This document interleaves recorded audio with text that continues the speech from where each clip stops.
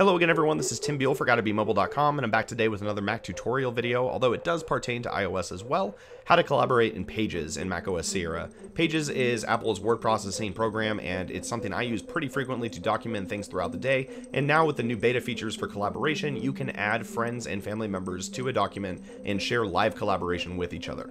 To get this started, you're going to want to click the Collaborate icon on the toolbar, and from there you'll be able to add people using Mail, Messages, Finder, even Twitter or Facebook, and other options. From there, go ahead and choose your friend or family member that you would like to add to the document, and go ahead and send that invitation off. In our case, I'm going to be sending it to an iPhone, which is also running Pages for iOS, and will also now be able to do the live collaboration with the new version of Pages for iOS 10. When you receive the invitation, you'll be prompted on whatever device you're working on to open it and add it to your current iCloud drive. Just like we did when we sent it off from the original device, it does need to be stored live on a server somewhere so that when you both are working on it, it will share in live collaboration with each other.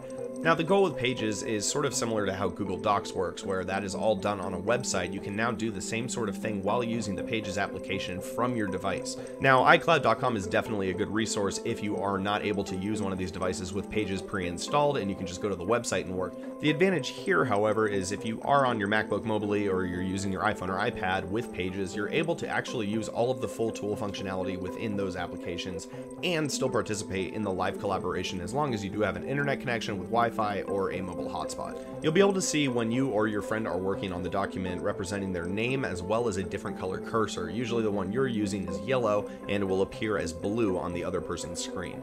You should also see pretty frequent live updates as long as you are both typing. You may not see in the moment text being delivered, but usually line by line it's going to update live for you. So again, this is an excellent resource, especially for people that use Pages for business and are frequently emailing documents and making revisions and resaving and sending. Again, this is a way to actually get all those things done at the same time. This is definitely a very welcome feature to Pages, and it's one that I see a lot of users actually benefiting greatly from with the live collaboration, and I hope you found this helpful. Take care.